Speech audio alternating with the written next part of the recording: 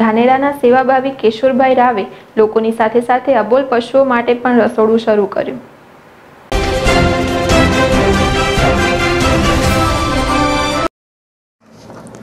અત્યારે સમગ્ર દેશ લોકડાઉન છે, જેથી કરીને ગરીબ અને મધ્યમ વર્ગના લોકોને ભોજન મળી રહે તે માટે ધાનેરાના કિશોરભાઈ રાવ દ્વારા રસોડું શરૂ કરવામાં આવ્યું છે અને દરરોજ 2000 થી 2500 લોકોને જમવાનું પૂરું પાડવામાં આવી રહ્યું છે।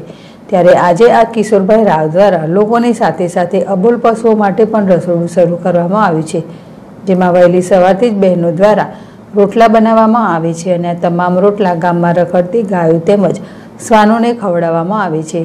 કિશોરભાઈ રાવની ટીમ વહેલી સવારથી જ પોતાના સાધનોમાં રોટલા લઈ ગાયો તેમજ શ્વાનને ખવડાવવા નીકળી જાય છે અને ધાનેરા શહેરના તમામ રસ્તાઓ પર રખડતી ગાયો તેમજ શ્વાનોને રોટલા ખવડાવી રહ્યા છે।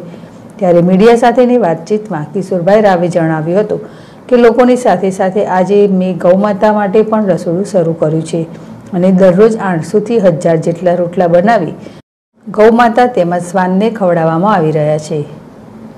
Suresh culture ZSTV Banaskantha.